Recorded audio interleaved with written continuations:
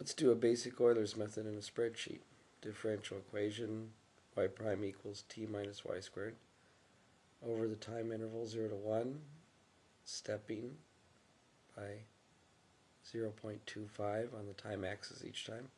The initial condition is 0 for t and 1 for y. And Euler's method basically says that the next y value is equal to the current y value plus the slope times the change in time. So from 0 to 1, stepping by 0.25. My initial condition for t is 0, and my initial condition for y is 1. That's my initial t naught and y naught. But I'm going to take 4 steps, 4k. So let's say k equals previous k, a9, plus 1. That'll be my first step.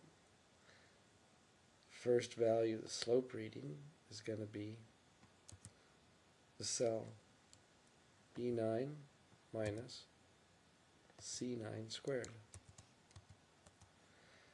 First value of dt I'm going to be setting to 0.25, and the first value of dy, change in y, is going to be f of tkyk times change in time. After that, it's a matter of copying to the next row. I want b10 to be equal to b9 plus the change in t. So equal b9 plus change in t was e9. That's my new t.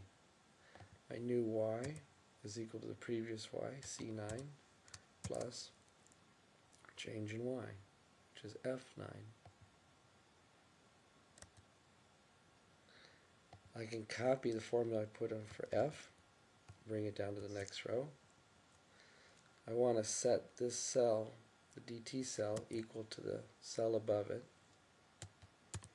And it's going to have a neat feature that if I change the dt cell, say to 0.1, it'll automatically change the cell underneath it.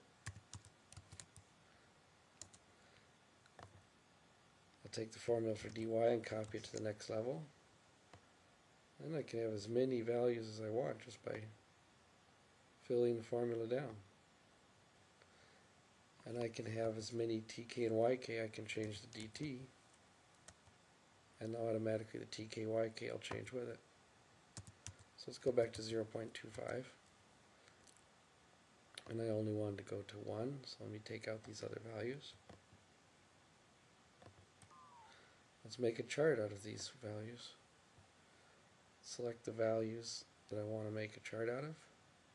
Chart wizard. Set up a scatter plot. Connect the dots with straight lines. It's about what it's going to look like. We can doctor it up a bit.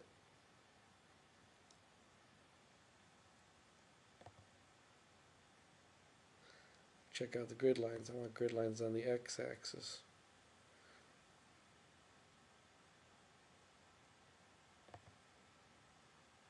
Let's import this into my sheet.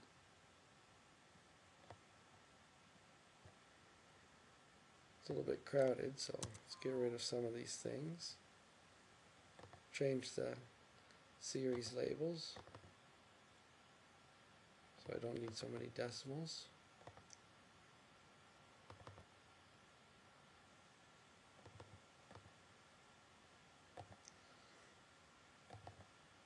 Change the color of the background.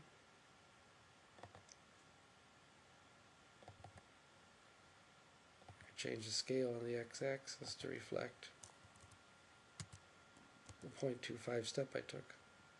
I could do much more to decorate this too, adding labels to the figures, or even increasing, adding another element to my graph just by dragging the table down.